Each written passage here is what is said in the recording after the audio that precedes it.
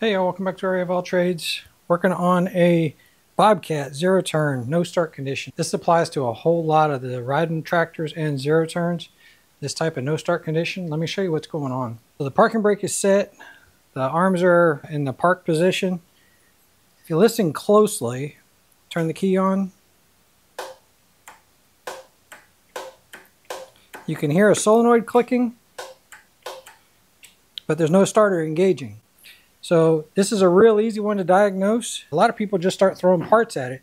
This is a real easy one to diagnose. Get a voltmeter out, set it on DC volts, put your ground, get it connected on the battery, and make sure that your battery reads at least 12.6 volts. 12 something anyway. Large battery lead leaves this battery, goes straight down to the solenoid. Let's see if I can touch it down here. So the meter's reading 12.7 volts, battery voltage basically. When I go to the other side of the solenoid,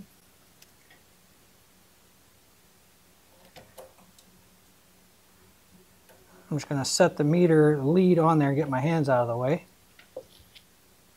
You can see I've got no volts at all, right? Now if I turn the key, and watch yourself because sometimes these will activate anyway. When I turn the key,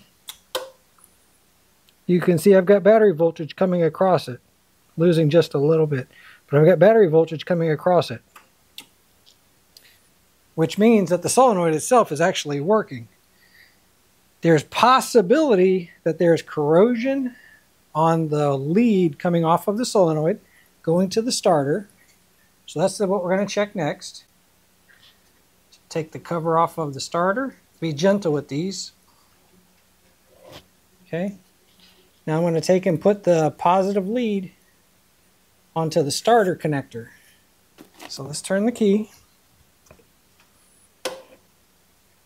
I've got almost battery voltage going to the starter. So I know that the solenoid is working. It's passing power all the way over to the wire that's attached to the starter. So now I know that the solenoid is okay. The way solenoids work,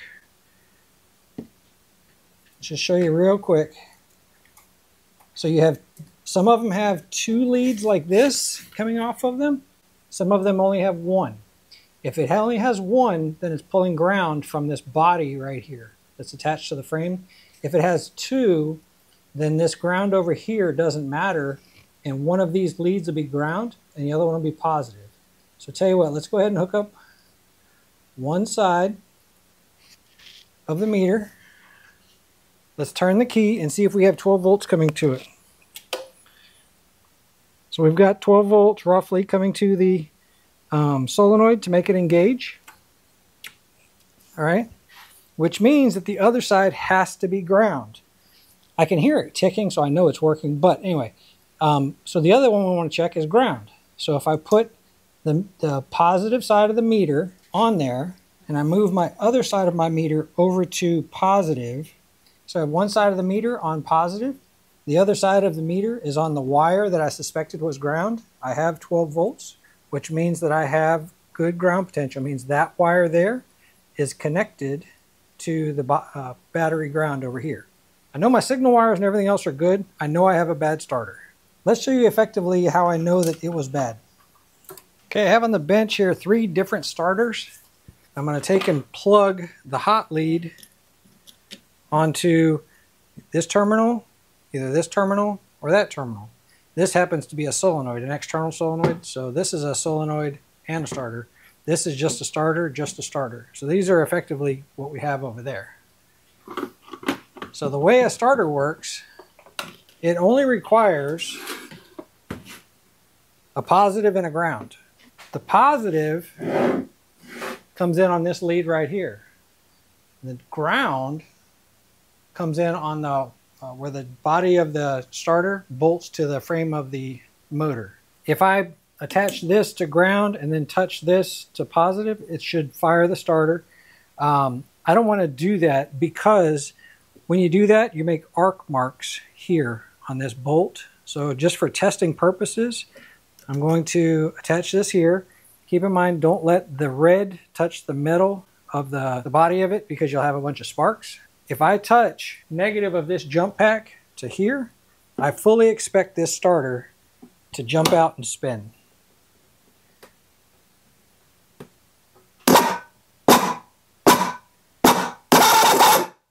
Okay, that's the way a starter works. That's what the solenoid is doing. The solenoid is breaking the positive connection over to the battery. It's a relay. But anyway, that's what the solenoid is doing. So if you have power coming through the solenoid over to here, that starter should be going. And when you let off the key, it turns the solenoid off, and it's what stops this starter from spinning. So let's test it on a different starter.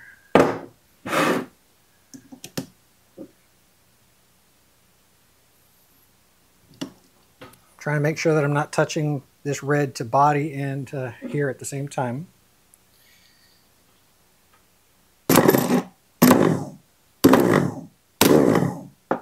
Okay. Every time I touch it, I'm making little arc marks. That's why I'm doing it from the ground side. There we go. Let's try one more. This one has a solenoid on it. For this type of starter, this is a solenoid. So you notice this has a hardwired connection over to the starter.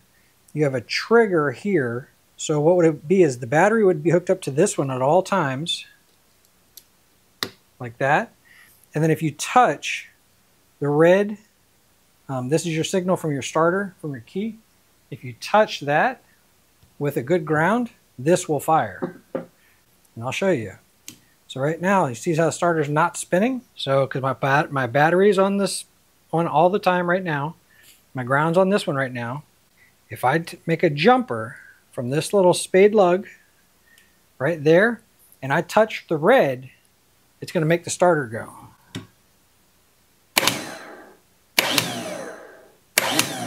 Which is what a solenoid's doing. Y'all see that?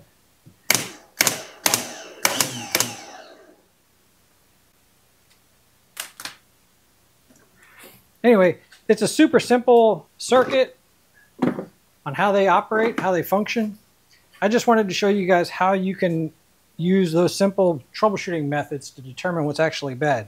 So let me get this starter off of this thing. Just in case some of y'all wanted to see how the starter comes out on the Kawasaki 19 horsepower, at least this model. The starter had 2 bolts. You can see right there and there, and it just slides right up, and then you can see the bolt holes right there and over there. So anyway, you can reach those. The one on the left for me was a 13 millimeter. The one on the right was a 12 millimeter. So there's no reason to take apart the entire motor or anything like that. You can pull this starter out from the side. Let's give this thing a test. All right, we're going to test this one the exact same way we just tested the other ones. I'm going to hook up positive on here. We're going to touch ground. And since I've moved it around, done all kinds of stuff, it would be very similar to like hitting a starter, right? So it's very possible it might actually go this time.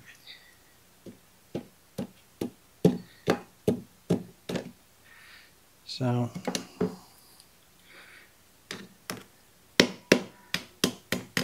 yeah, this one's completely dead. Usually what happens inside these things is usually the brushes get a flat spot.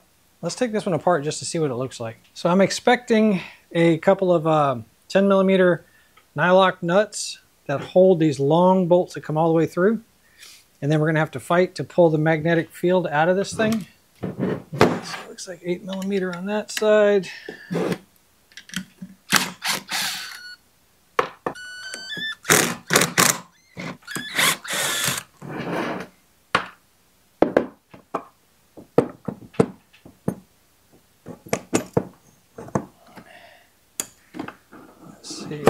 A good strong magnetic force, and there is a lot of dirt in there. So this is where the brushes ride.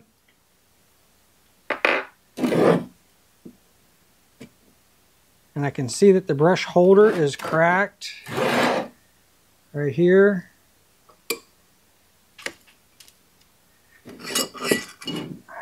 Oof.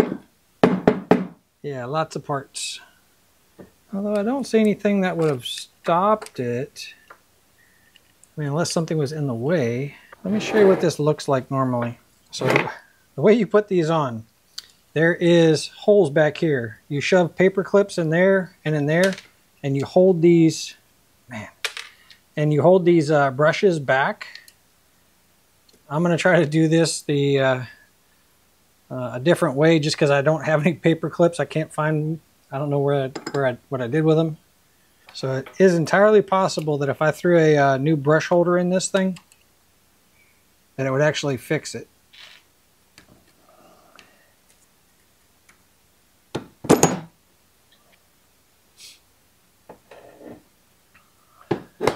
Alright, so what you're doing whenever this works, this, like I said, this brush holder is just destroyed. Whatever it's doing is you're applying a power to here, right, which is applying power to this brush and the one on the opposite side. And then these two over here are connected mechanically to, or electrically to, this grounding plate over here. So you've got DC voltage coming to these two over here, and then DC negative to the two opposite side brushes. And then that's what's applying power over here to that armature. So, and you can sometimes take these apart and clean them up. But like I said, what's occurring is I've got, I'll pull this back apart. All of these plastic pieces are supposed to be holding all this in place. And since it's crumbling while the brushes are still okay and they're still connected and they're still electrically there, these pieces of plastic, I have a feeling, are getting in the way, or they're stopping that motor from turning. But you can see all the debris. And then when this starter motor starts spinning, so it spins one direction. When it starts spinning, it actually forces this gear up. So there is a set of teeth in there, that worm gear. As it starts spinning, the centrifugal force kind of forces this up and allows it to spin. And then the spring pulls it back. Anyway, that's the way it works. So, and then when it reaches its top side, it's supposed to engage. And it feels like that's not engaging properly anyway. It's supposed to engage those teeth to allow them to come together, and then once it stops spinning, it just spring pulls it back. So anyway, we need a starter. We'll throw a starter in this thing. All right, threw the new starter in. Remember that the ground wire goes on this side, and this side over here was a 13mm bolt. This side was a 12. I'm not sure if that's factory or not. Hook your battery back up and make sure that the parking brake's on and that these are in the open position. And I'm going to attempt not to start this thing, but let's see.